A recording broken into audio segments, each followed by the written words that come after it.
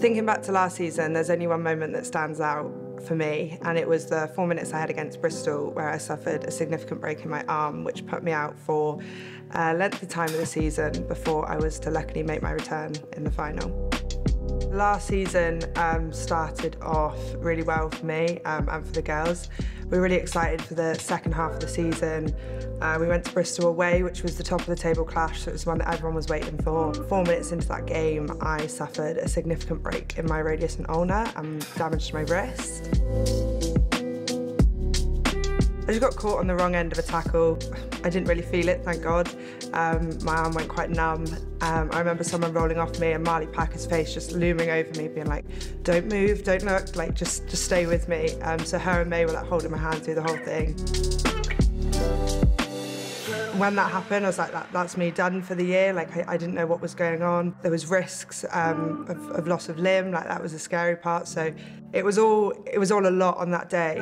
I remember they got me into surgery within 2 days, and then after that I sat down with the medical team and the coaches and we came up with a plan. If we were being optimistic and I was ready, I could return for the semi-final, if not the final. So that was the hope and that was the plan. It was really, really difficult because this was my first pretty much ever injury that was going to keep me out for a significant period of time. I was really, really lucky because the girls were so supportive and all rallied around me.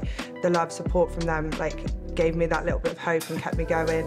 The coaches were unbelievable and the medical staff were working me day in, day out. I never once felt in this team that I was outside or not a part of it. You know, I'd still come to every training session.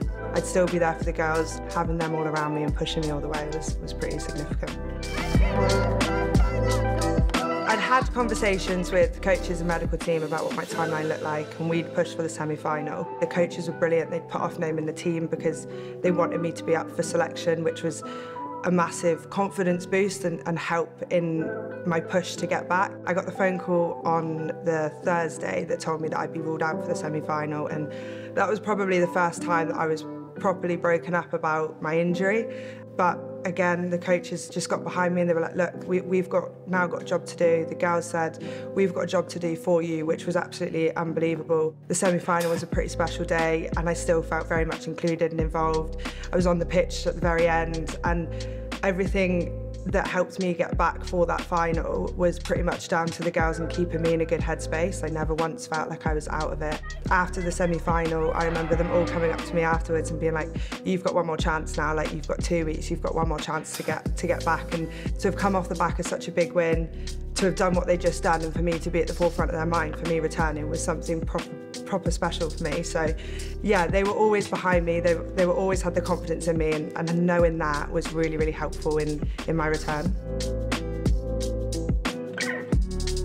Going into that day, there was a proper buzz. You know, the Saracens crowd getting off the bus and seeing them all with their flags and all their kit was pretty special. We were covered in confetti, and like, it was a day that you can't forget very quickly.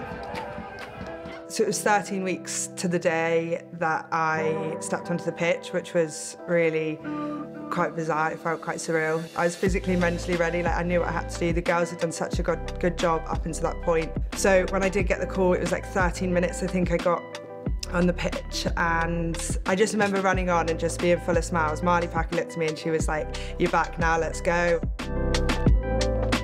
And that final whistle went, I burst into tears. I grabbed Sonic. It was just pure elation, especially after the defeat from the last year. Lifting the trophy with the girls was something that I couldn't have imagined. I honestly could not have been prouder at that moment to have been part of the Saracens girls. Yeah, for myself, reflecting back, I did take a couple of moments to just be like, how did this happen? Like, at one point I thought my season was over. I thought that all hopes of chasing the title. When I got the phone call after the semi-final, everything was a lot.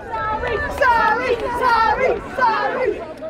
To see the photos of all of us with the trophy is something that is very, very special. And I think it's been a whirlwind, but it's also one that I probably wouldn't change at this point because it really was pretty special to step onto the pitch and play a small part in it.